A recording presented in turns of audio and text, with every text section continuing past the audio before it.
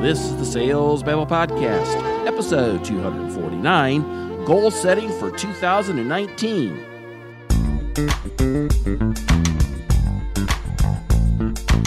Welcome to Sales Babble, the podcast that shares selling secrets for non-sellers. And now your host, Pat Helmers. Hello, Sales Babblers. This is Pat Helmers, and Happy New Year! I'd like to start off this podcast with a quote from Lewis Carroll. And Carroll said, "If you don't know where you're going, any road will get you there." But I can't help but wonder, well, where's there? I prefer the quote from Yogi Berra, who said, "If you don't know where you're going, you'll end up someplace else." See, that's about right. This is the thing. If you don't have a direction, if you don't have a goal, if you don't know where you're going, it's all the same. You go nowhere.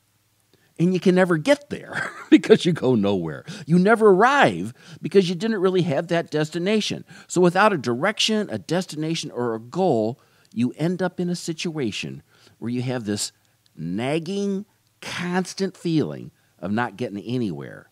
And trust me, folks, that dissatisfaction can eat at you.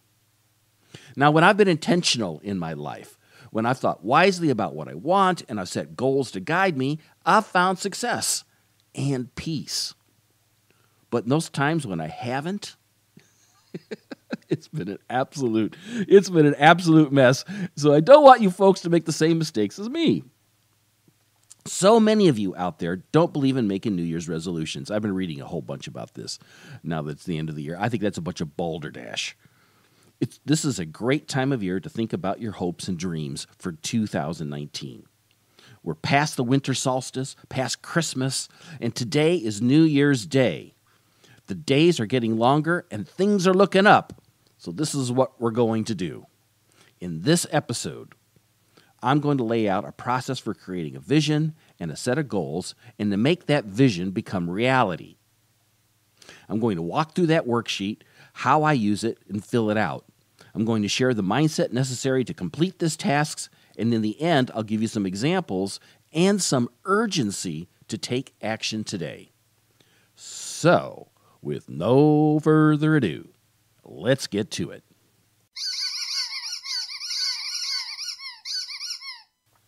So to kick this off, I'm going to start with a worksheet that I've placed in the show notes, and you'll find those at www.salesbabble.com/249. And if you click on that link, it's going to be called the 2019 one-page goal-setting worksheet. It's a Google Docs, and you can make a copy for yourself. Now, if you don't like Google Docs, shame on you, but I've also included a blank PDF form that you can print and fill out. For those of you driving and working out or whatever you're doing right now, I'll explain this in a way so that when you do get online, you'll know exactly how to fill it out. Now, this process is all about being mindful about who you are and what you're about.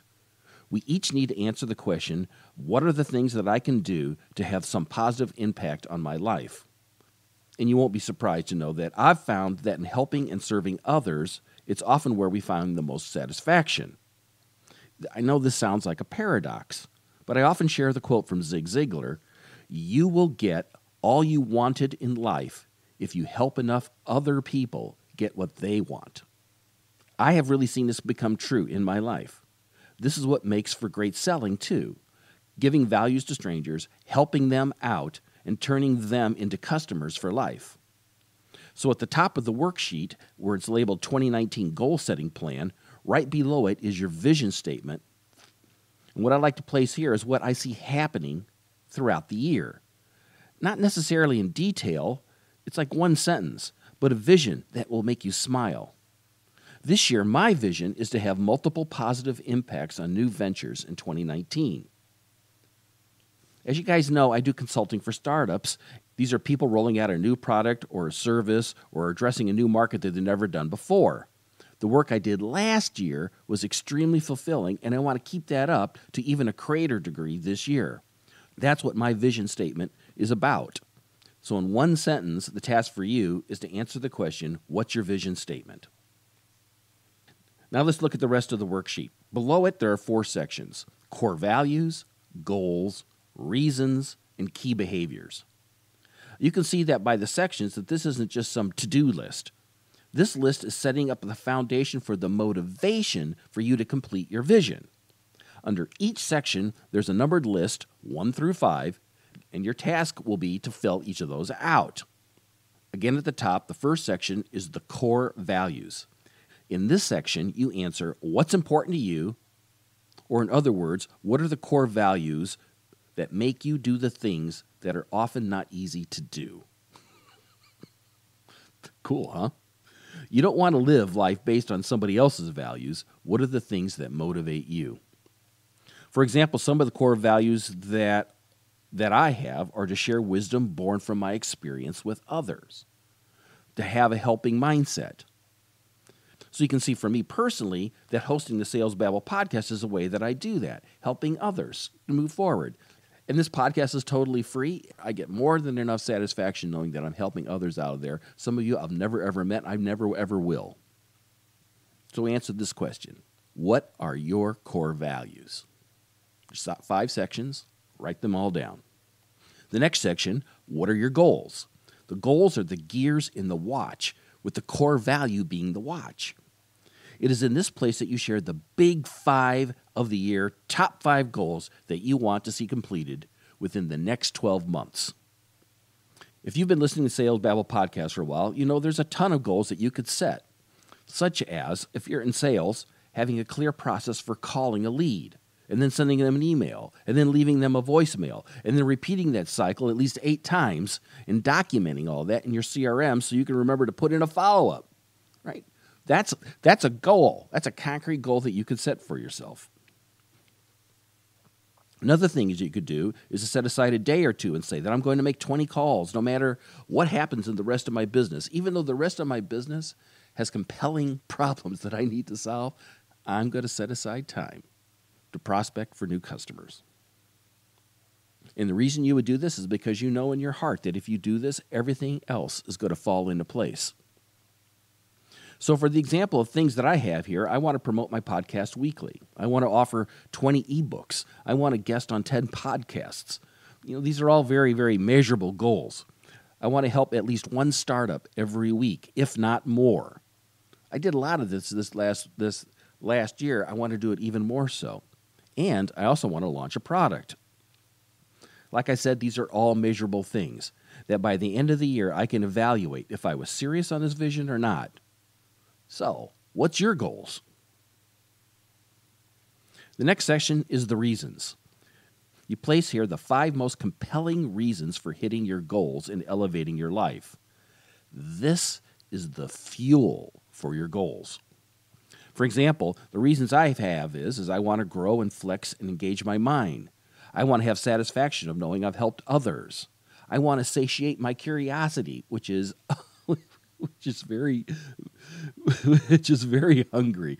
And I want to meet great people, and I really want to experience the joy and the humor of life, which is why I'm always laughing. But I think it's really important. I want to put that in center place, that I need to remember that there's a lot of humor in life. Remember the quote. Actually, I have this quote on my computer. I'm looking at it right now. It says, "Life is a tragedy for those who feel and a comedy for those who think." I see things as a comedy. So, what are your reasons? It's your turn to put those down. And lastly, the 4th section is where the rubber meets the road. What are the key behaviors and habits you must develop in order for this year's goals to be met? In the key behavior section, again, you need to list 5 of these things. For me, I have things like daily mindfulness, daily quotes, moving my body, and eating mindfully. And then I've got engaging and discovering those in need, which is kind of a nice way of, say, prospecting. But it's more than that, It's just like having genuine conversations with people and finding out if there's anything I can do to help them. And then there's the key behavior of experimentation and being intentional, and to have cut things up in half-hour units and saying, I'm only going to focus on this one thing and not getting distracted by other things. And then, of course, another thing I've added on here, which is different from what I've done in the past, is to spend more time outdoors, because I've found that really makes a big difference to me. that the more I'm outdoors, the better and the happier I am. These are the things that I need to do to fuel my goals. Now, one of my favorite podcasts I listen to is Freakonomics. Stephen Levitt and Stephen Dubner talk at length about the concept of the commitment device. It's a way to lock yourself into following a plan of action that you might not want to do, but you know is good for you. So you kind of do it now with the idea of locking yourself into the future. So in other words, a commitment device is a way to give yourself a reward or a punishment and to make an empty promise stronger and believable. This is the technique I use to avoid procrastination. When it comes to goal setting, one powerful commitment device is to publish the goals to the world, to share them. Now, we all say that we want to live a life of integrity, to be honest, and that we say something, it's true. If we say we're going to do something, we often do it. Many times we do it because we don't want to be judged of being all talk and no do. When we say it, it happens. The way people get around this is they don't commit to anything because they don't want to be held accountable for this. So they don't promise to do things that never happen. Then we scratch our heads and in the future wonder, how come things just aren't getting done? Now, I don't mean to judge. I do this myself. So that's why I can speak confidently about this. So instead, consider the possibility of publishing your goals, this worksheet, to the world. And it can mean just as much as like sharing it with some friends, or I'm putting it on a link. In fact, I'm going to post it right here on this episode. I'm going to print it out, and I'm going to paste it on my medicine cabinet. So I'm going to be looking at it every day when I'm brushing my teeth, and I'll reflect on living my vision and working on my goals. Just tell somebody that you're going to do this. You could post it on a tweet. You could post it in LinkedIn, in the makerspace that I work out of. I've shared it with them. And the way I did it, I just said, I'm simply excited about my 2019 outlook. This is what I'm going to do. If you could help me, that would be great. If I can help you, that would be even better. 2 weeks ago, Connor Canine came to the Sales Babble studio. He's the Irishman Speaks. And he asked a question: what are the 3 words you want people to say about you when you leave the room? And it brought up the conversation. I spoke some about the idea of the obituary, that when you're passed in this world, what do you want people to say about you? Because we only get one chance on this planet, only one shot. And I'm always conscious that it'd be silly to squander today with the trivial and not focus on things that matter. For me, that's friends and families and all of you. So I challenge you in this year 2019 to have a vision and a goals and to bring that vision to reality. Over Christmas, it was actually on Christmas Day, I read a quote from Seneca the Younger. He was a Stoic, and he said that people can be divided into 2 groups. One that goes ahead and achieves something, and those that come afterward and criticize. The critics don't count. It's those of us out there who are picking up the phone every day and searching for people to find value in knowing us. And I know, too often the phone goes to voicemail, and too often the phone numbers don't work, and too often when we send an email, it goes to a spam filter and it never gets read, and way too often we get the unequivocal, no, Pat, I'm not interested. But with time and effort, sometimes we may find success, and other times we may find it doesn't work at all. But because of that effort, in the end, we may understand the triumph of success, or the reality of failure, but at least we dared to try. Unlike all those fearful critics and haters out there who never know winning or losing. Let's create a vision. Let's get some goals. Let's set some parameters for living the good life. And let's dare to be great. Again, you can download the worksheet at www.salesbabble.com/249. You can get a blank sheet, and you can see the example of the work of my goals for 2019 too. If you're not sure what to do, don't hesitate to reach out. Click on the Babble Me button at salesbabble.com on the home page. Ask me a question. You can even see my phone number there. You can give me a ring. If I don't answer, it'll go to voicemail, but I'll get back to you by the end of the day. You can see that when I say this a lot at the end of every episode, that I am really trying to fulfill my core values of sharing wisdom born from experience to others and of having a helping mindset. don't hesitate to reach out. That's all I got for today. Again, Happy New Year's, everybody. I wish you the very best. Take care, and I hope today that you have a highly successful and a profitable selling day.